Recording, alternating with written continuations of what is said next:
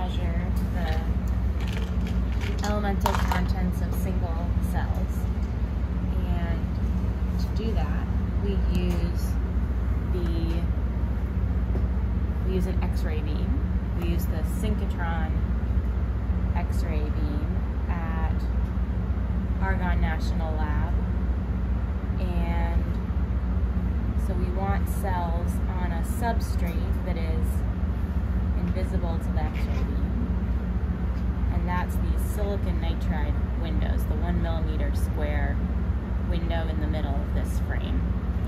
So it's a silicone frame with a silicone nitride window in the middle.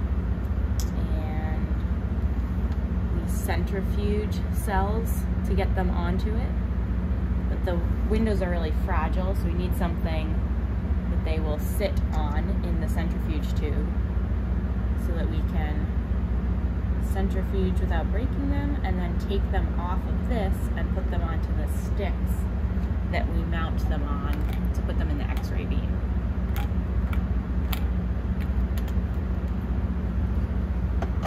So if I prepare these ahead of time, then once I have seawater, all I have to do is add it with a fixative so the cells don't fall apart. Nice.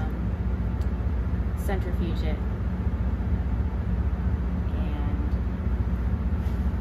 then take out, I'll cut the bottom off of the tube, pop the base out, rip the tape up, and add another piece of tape to put it onto the sample holder.